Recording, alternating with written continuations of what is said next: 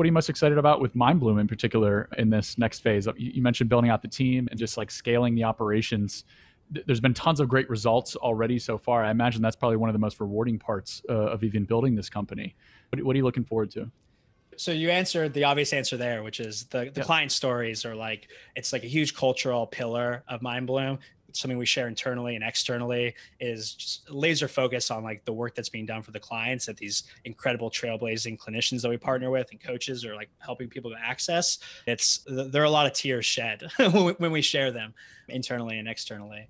But the thing I'm most excited about, or maybe one of the things I'm most excited about, is with Mindbloom, not only do we have this like really awesome mission, and not only do I get to feel like I'm in my ikigai where I'm building something that like is at the cross section of what I'm really good at and what the world needs and what I love doing and what also can make money.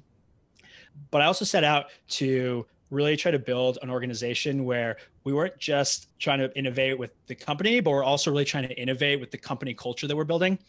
And so one of the things we're doing is building a more conscious company culture, or what we call a culture of consciousness.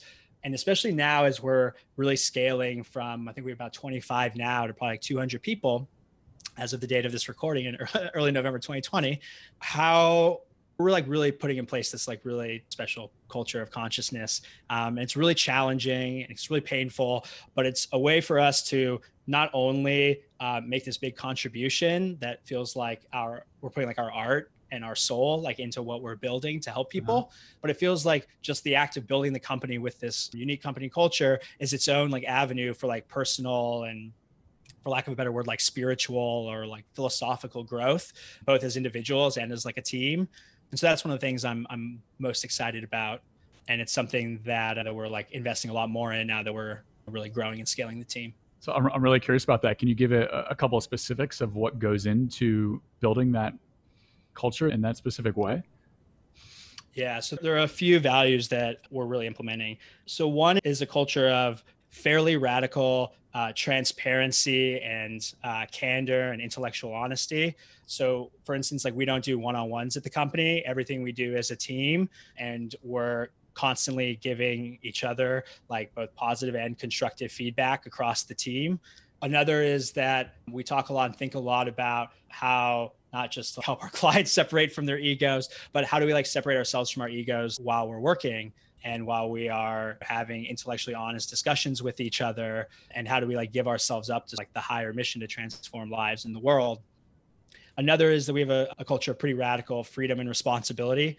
We were like a remote first company before it was cool. COVID really took the wind out of our like radical remote first sales. But from founding, we've been remote first because we believe that one, we wanted to attract people from all over the country who are, incredibly fired up and passionate about this and didn't want to limit where we're hiring from. But two, wanted to create a culture where people were able to go into really deep work on their own, have a lot of freedom and responsibility to make their own decisions and not have a lot of oversight. That's something that I think we're seeing a lot of pretty innovative company cultures, even if they're controversial, like Netflix and Bridgewater. And actually, like right now at the company, everybody is reading 15 Commitments of Conscious Leadership, which is this incredible book by these people, the Conscious Leadership Group.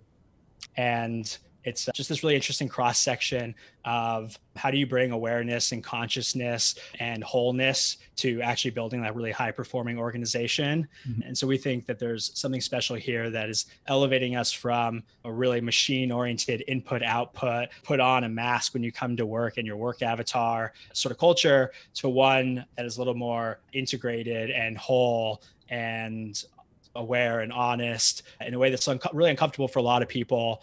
And it's probably pretty magnetic in terms of it attracts some people and like repels most. Yeah. But we feel like it's a big avenue for our own personal growth in addition to how we're growing the company.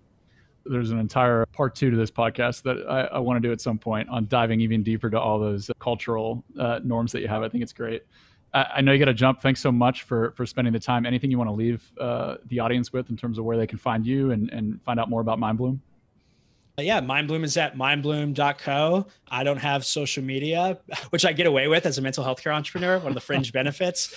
But yeah, we're really open. So if you want to hit me up, I'm at Dylon at mindbloom.co, and we'd love to hear from you. Thanks so much, Dylon. Absolutely. Thanks, Trey. This was a blast.